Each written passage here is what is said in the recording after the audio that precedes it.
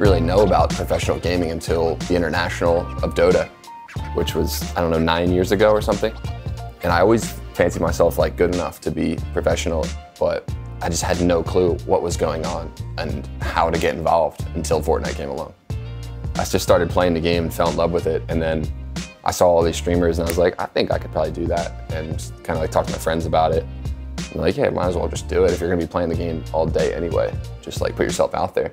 And I think 6 months went by, I slowly grinded, and I finally got invited to a tournament. And from there, I just started doing pretty well, and then FaZe picked me up, and then it just kind of skyrocketed from there.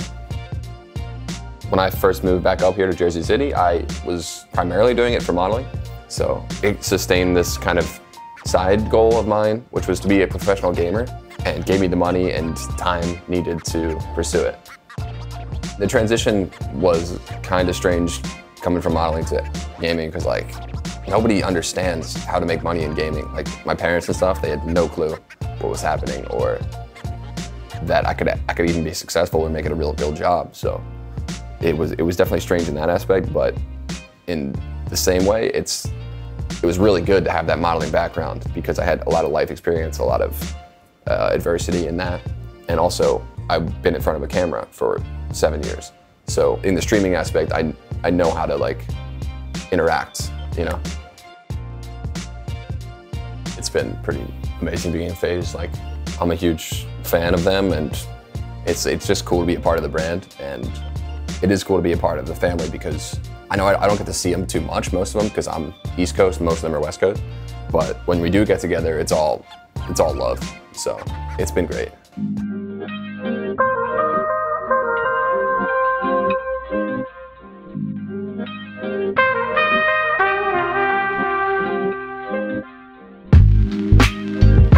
So we were driving home from Jersey City to where I was born in Ottsville, Pennsylvania.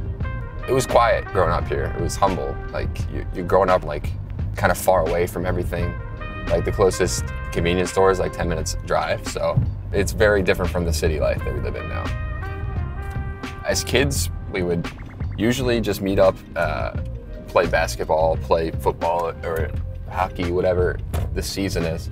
Since there wasn't as many kids to hang around with, like at any given moment, it's either we're all gonna go play sports or we're all gonna sit inside and play video games together, basically. All right, this is us on the left. It's my little house.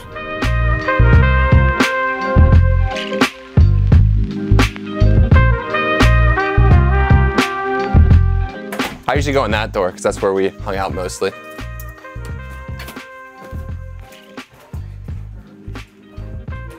Say hi to the camera, Mama. Stay out? No, say hi. Oh, I thought you said stay out of the camera. Welcome home. Thank you. Belated birthday. Get the hug me. Hey, honey.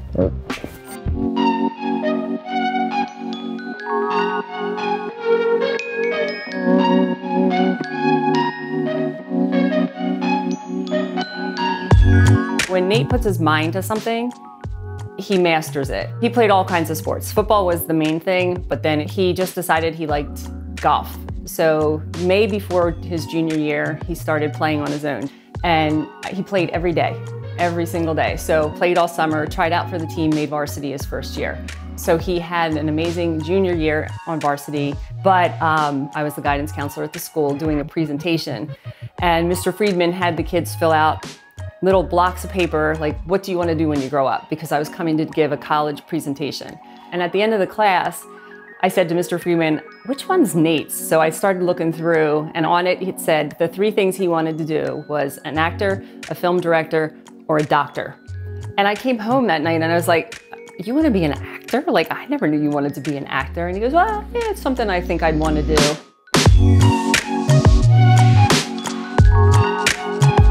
Yeah, you know, it's been many, many years. I think it's been almost 10 years since I've touched base with Nate. He took my course, I think it was world literature. When he was a student, he was actually a quieter kid, but just gentlemanly, really academically did wonderfully. But, you know, there was something about Nate that I knew he was in the arts.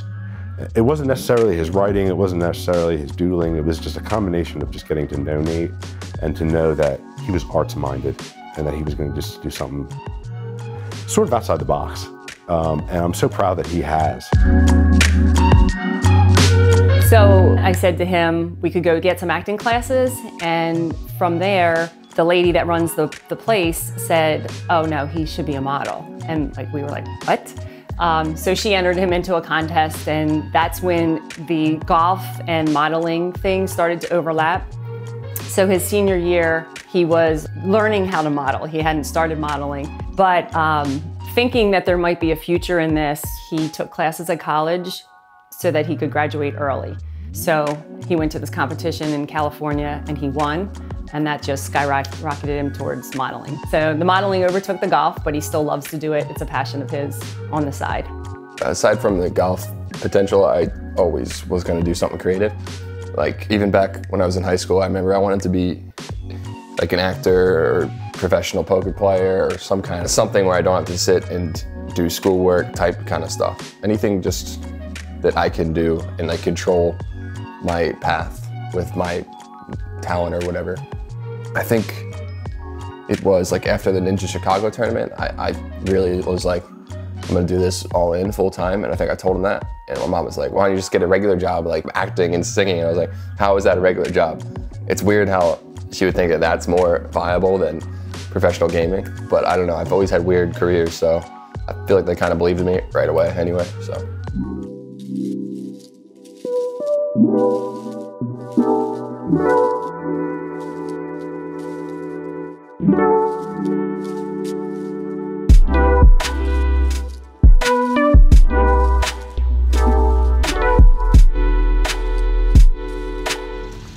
Big dog.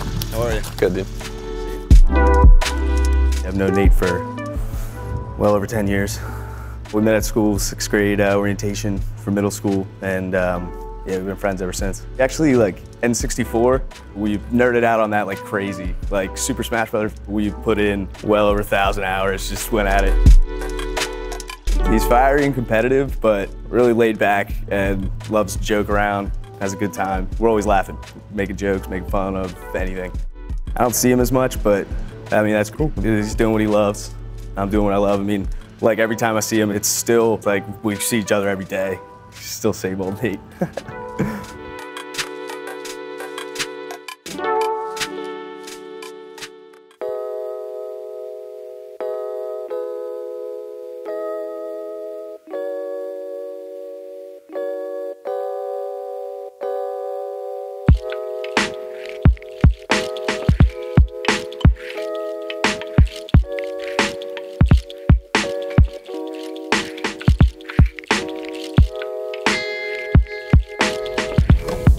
Road again. Driving in Philly again. Actually, first time driving in Philly. I never used to really come up here. Where I'm from is like cows and farms and trees and stuff, so it's night and day. But it's kind of good to have that contrast where you have like a nice city to come to, and then you drive 45 minutes back home to trees and nature and stuff. I never in a million years did I think I was gonna buy a house by 25, especially like a really nice one too. Homey and like has good character and stuff, but here I am and I'm super lucky to be here. This last year has been pretty crazy, to say the least.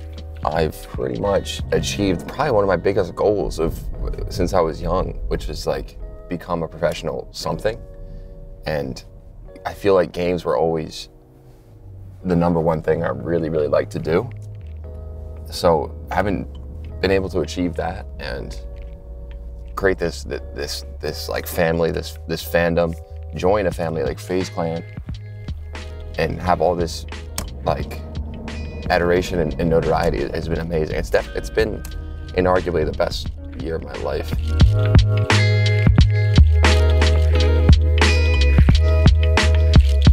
I was very lucky to find a house the second time ever looking in Philly for places. Yeah, I stepped in and like immediately it just spoke to me and I was like, I have to have this. But then I was in a bidding war, right? And I didn't really know how buying houses work, but I just offered list price. I thought, if I do that, I'm gonna be fine, I'm gonna get it. But then my mom comes back to me, it's like, well, some people are offering cash. So I was like, I already thought I was gonna get it in my head. I was so excited. I was talking to my stream about it, like how perfect this house was for me. This guy had like Harry Potter stuff. I got Harry Potter tattoos, I'm super into it. And he was randomly watching my stream one day, and that kind of swayed his decision to allowing me to get the house over the other offers. So another awesome thing about streaming is you get to put your personality out there and people respond to it.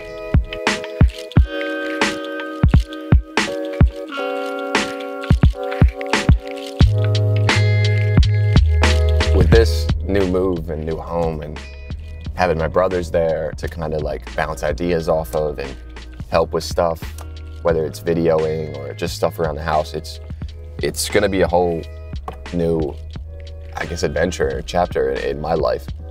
I see a lot of potential here in filming, say, YouTube vids like skits or comedy shorts or just something different, man. Like I've seen so much stuff by famous people that I don't get behind. I want to put out stuff that I really respect and feel really good about doing, which it means a lot to me.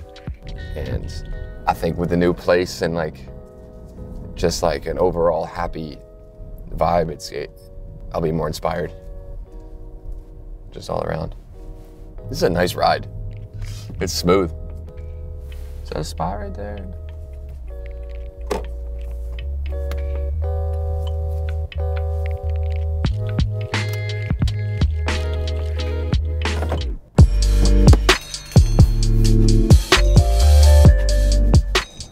Here we are, the humble abode, my new place. Let's go check it. Actually, I can't show you yet because we just moved in on Monday and there's a lot of furnishing to be done and there's cardboard boxes everywhere. So I think I'll do a house reveal on maybe early April when I get all the stuff in. It's all finished and nice. Hope to see you then, but until then, thanks for watching and I'll see you next time.